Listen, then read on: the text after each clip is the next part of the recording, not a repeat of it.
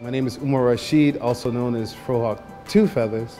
I'm an artist from Chicago and I currently reside in Los Angeles.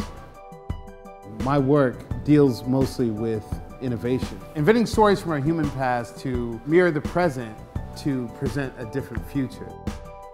Prometheus giving fire to human beings allowed human beings to become more innovative, to go from a Stone Age society to a more advanced society.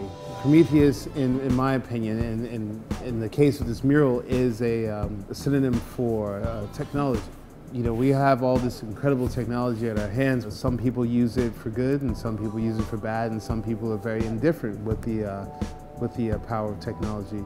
So Prometheus being a Greek narrative, I was also thinking about the location in which the mural is being presented. Playa Vista historically was actually the home of the Tongva people, one of the earliest indigenous tribes of the Los Angeles area. Los Angeles is an incredible multi-ethnic society, and it's so many awesome cultures coming together every day. And so I wanted to kind of pay homage also to just the city of Los Angeles and not just Playa Vista and the Tongva people.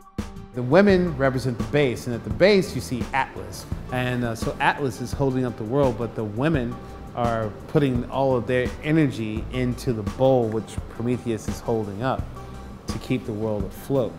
And then you get down to the heads, and that represents the hood.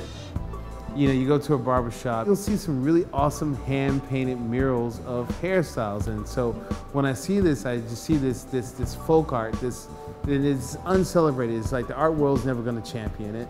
It gives people hope, and it also just lets people know that there's always gonna be a status quo, but you have the opportunity to do whatever it is that you wanna do with your existence.